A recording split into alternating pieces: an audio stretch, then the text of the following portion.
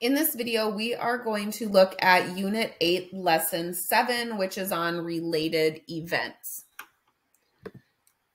By the end of this lesson, you will be able to determine if two events are independent or dependent.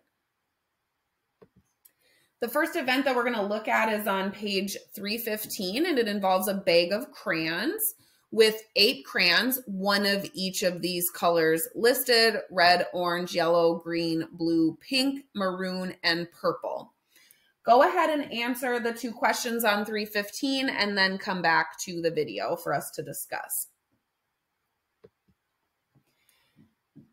The events in number 1 says that a person chooses a crayon at random out of the bag, uses it for a little bit, and then returns the crayon or puts the crayon back in the bag. A second person comes to get a crayon now out of the bag and selects at random. What's the probability that the second person selects the yellow crayon? So now the bag has been reset. We still have all of these crayons in it. There is 1 yellow crayon out of the 8 crayons in the bag. So the probability that that person selects the yellow is 1 out of 8. In problem number 2, a person chooses a crayon at random from the bag and walks off with the crayon to use it. A second person comes to get a crayon and chooses a crayon at random. What is the probability that the second person gets the yellow crayon now? So remember that the 1 crayon has been selected and it has not been returned. So there are only 7 crayons in the bag now. And let's say that the first person did not walk off with the yellow crayon. So they could have selected any crayon that wasn't yellow. So the yellow is still in the bag. So the second person's probability could be 1 out of 7. Or that first person could have walked off with the yellow crayon. So there is no chance that the second person could select the yellow because it's no longer in the bag. So either of these could be the probability. We're not sure because we don't know what the first crayon was that was drawn.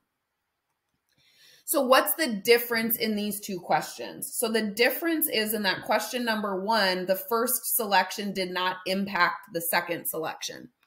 But in the second question, it did because it mattered because the person walked away with the crayon and did not replace it into the bag. So which event is considered independent and which one is considered dependent?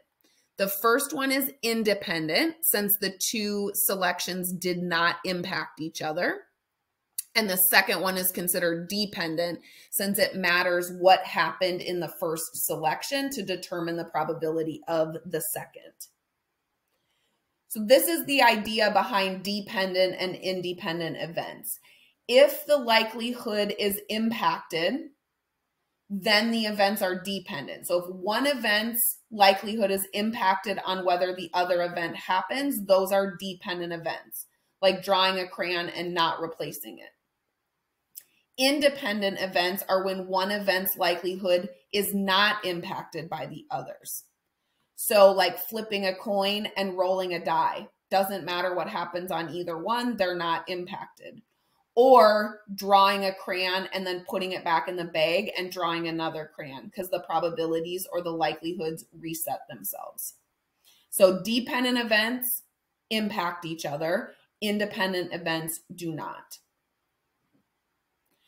We're going to take a look at a little game here to look at some dependent, independent events. So let me explain the game. So there are 3 doors, which you can see. Behind one of the doors is a prize. So it's a host and a contestant. So the host knows where the prize is. The contestant does not. So the contestant gets to choose a door that they believe the prize is behind. And if they're right, they win. So let's pretend that this contestant chose door number 1. Now the host, knowing where the prize is, reveals behind one of the 2 non-selected doors where there is not a prize. So the host in this case is going to say, all right, let me show you behind door number 3, there was not a prize. So now we know the prize is for sure between either the door that the contestant selected or the other door. So then the host is going to allow the contestant to switch doors if they would like. And this is actually, we're going to find out, is this a dependent event or independent event? So you can decide what you think.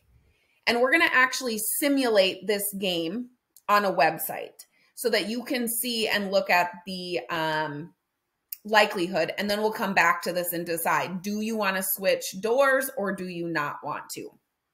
So go ahead and Google Monty Hall simulation and select this first link where it says Math Warehouse. And I will show you here what it looks like. So on this game, what you're going to do is behind one of these doors is a car. Behind the other two, is a goat. And so you pick a door and it's going to keep track right here what's happening. How many cars do you get, AKA wins? How many goats do you get, AKA loss? So select a door. So click on a door and then they're going to show you one of the losing doors. Now you can either keep your choice by clicking keep choice, or you can click to change and select the other door. So I'm going to change, and that meant I won. Okay, so then you get to play again. So select any door. They're going to show you a loser. You can select to change doors or keep your door. So I kept the door and I lost. Play again. Decide to change or keep, and keep doing this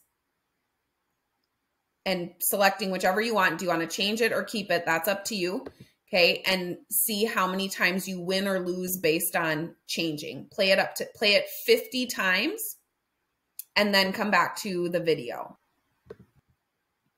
All right. So I'm going to do a simulation here of if we do this 100 times and we keep the choice.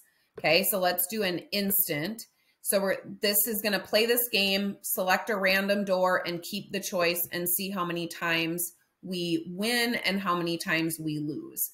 So here's the results. So I'm just going to take this and put it into our lesson to record the results. All right, then let's do this again. And let's do it if we change the choice. So right now we won 31% of the time and we lost 69% of the time. So let's change our choice. Now we're going to select a door and then each time they reveal, we're going to change.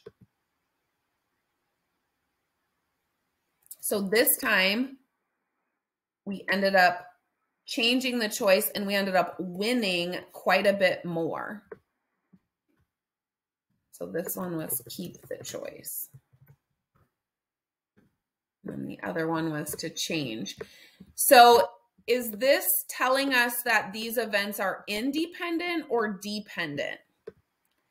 And it appears that keeping the choice makes you have less of a chance of winning, and changing the choice, you have more.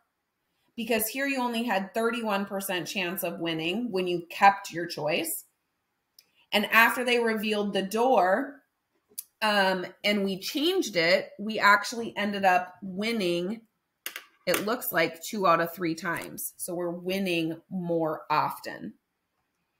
So is choosing which door to open at the start of the game dependent on anything? So did it matter what door you chose initially? No, because you were just selecting 1 out of 3 doors. You had no information. So is choosing to switch the door dependent on anything? And it is. Okay, it feels kind of like it's not, but in actuality it is. And why? So we had these 3 doors and we selected the first one. So what is the chance that this is the correct door?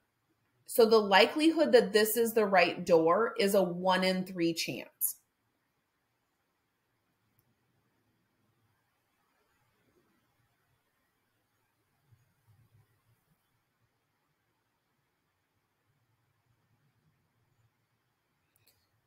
This also means that the option of this one being a losing door is 2 out of 3. So it's more likely that we chose a losing door than we chose a winning door. So once they reveal that this is a loser, the likelihood that this one was the winner is much more likely. It's way more likely that we lost initially than it is that we won.